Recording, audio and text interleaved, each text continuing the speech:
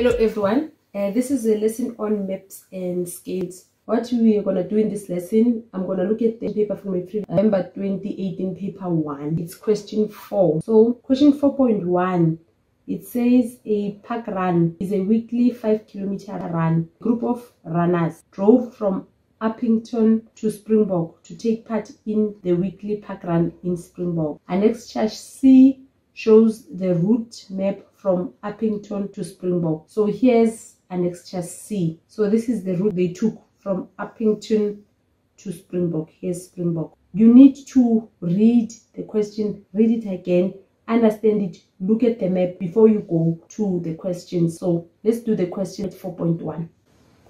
4.1.1, it says give the general direction from Uppington to Springbok. So when you start from Uppington going to Springbok, you need to give the general direction. In a map, they've given us this north. So north is when you're going up. So if you have your north, it means this is your south, and you have your east and your west, right? So when they're talking about the general direction, they're talking about moving from one place to another. So let's look at the map again. You see they go from Uppington to Springbok. So they're going down. So it means they're going south. When you go down, you go south. But they are not going down straight south like that. They're going down south, but in a easterly way. South to the east. So your answer is south, not east. South to the west. That's west. So your answer is southwest. Right, 4.1.2, write down the name of national park closer to Kamerskroon. So you're gonna go to the map and look for Kamerskroon. Here's Kamerskroon. So the national map that's closer to the town, this one, Namakwa National Park. So you're gonna write that as 4.1. Let's write that. 4.1.2, that national park, it's national park. It's on your map, so you don't even have to worry about the spellings. The spellings will be right because you'll copy them from your map. Okay, let's look at 4.1.3. 4.1.3, name 2 towns the runners will pass through on their way to Springbok from following the N4. Here's the national road, the N14, not 4. This is the N14. Now there are towns that are on the N14.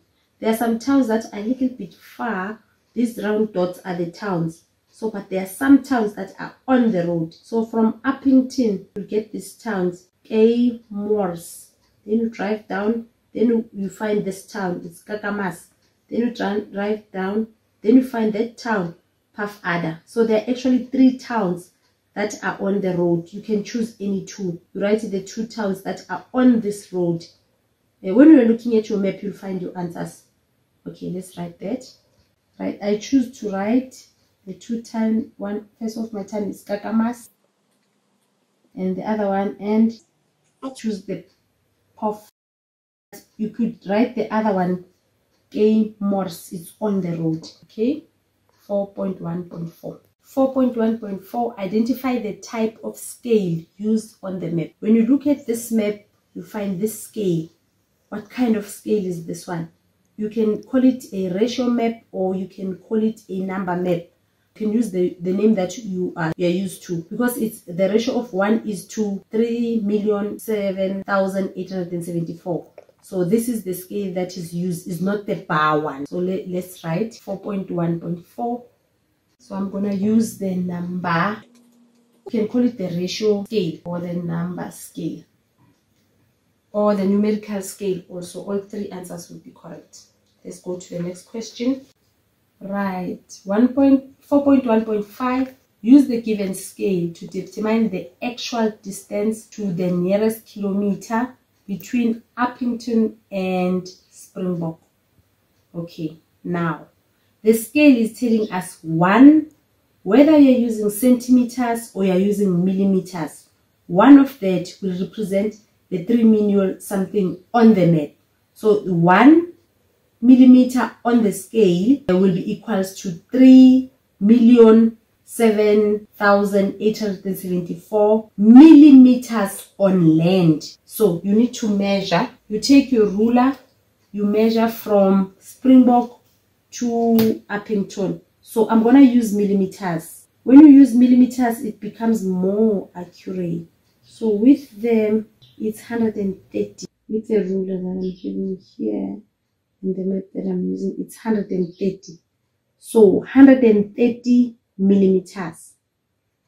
That's the distance on the map when I'm using my ruler. Let's write that. So my measured distance is 130 millimeters. So I need to convert that to kilometers on land. So I'm going to use the ratio. I'm going to say 1 centimeter on the map. I'm not going to write it as a ratio. I'm going to write equals to 3 million. This is on land. This is on the map. This is on land. So you're going to take the value that you have. This value that I have, is it on land or on the map? This is on the map. So I'm going to take that and write it underneath the map. So it's 130 on the map. This is millimeters, right? Is equals to, then what is it equal on land? I don't know. Then I use a variable. I'll say x. This is the first part, right? Then after that, you cross multiply.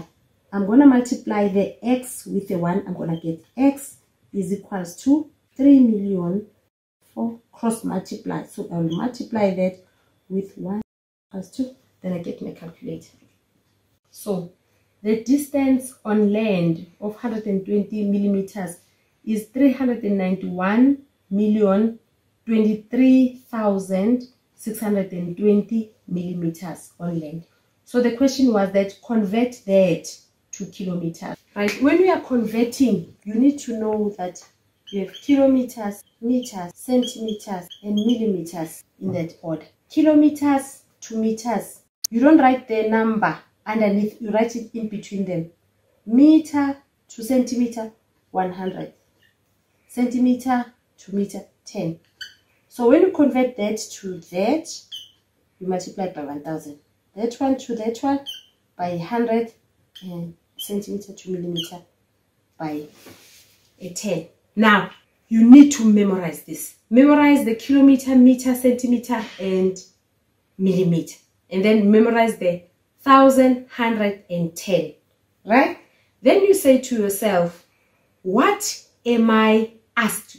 In the question, you would have been asked two things. You are asked to convert one to another.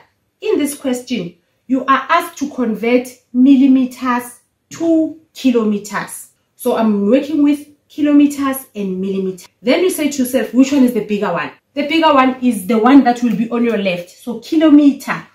1 kilometer is equals to how many millimeters? You multiply that and that and that, because that I'm from there to there. I'm going to move 3 times. You multiply them. You take your calculator, you multiply them out.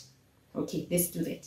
So 1000 multiplied by 100 multiplied, it gives us 1 million. 1, 2, 3, 1, 2, 3. 1 million of what? Of millimeters. That's your first part. After that, now you go to your question. You say, what do I have? I have millimeters. You are going to write the millimeters under the millimeter. So my millimeters are this side. So it's 391 millimeters is equals to, this is what I don't know. I write an X. Then the next thing, you cross multiply. Cross multiply, you've done it in grade 8. You have been cross multiplying. It doesn't mean when you're doing maths little, you are not doing maths. You have done cross multiply. Cross multiply, you're going to multiply that with the, you always start with the one with X. So we're going to have X multiplied by 1 million is equals to, then multiply kilometers 1 times that number is going to be 390 million. I need to be multiplying by 1 millimeter. This millimeter is from there, and you have kilometer as well. So I'm trying to find X. So you remember the units for this was millimeters. So I'm going to divide, because I want to leave X all by itself. I'm going to divide by 1 million millimeters. Divide by 1 million millimeters. That will cancel that. I'll be left with X is equals to the millimeter will cancel the millimeter. then you divide it with your calculator. So you get 391,002 kilometers. Now go read the question again. This is not correct according to what they asked you in this particular question. Let's read the question again. The question said you must round it off to the nearest kilometer. So it means you don't need these decimals. You check. You don't just throw them away. You check if you have to round them off. So the 0 is less than 5. So it's not going to round this up. So it means your x will be 391 kilometers. So it means the distance from Uppington to Springbok is 391 kilometers, as we read it from the map. Okay, just practice. This is the end of our lesson.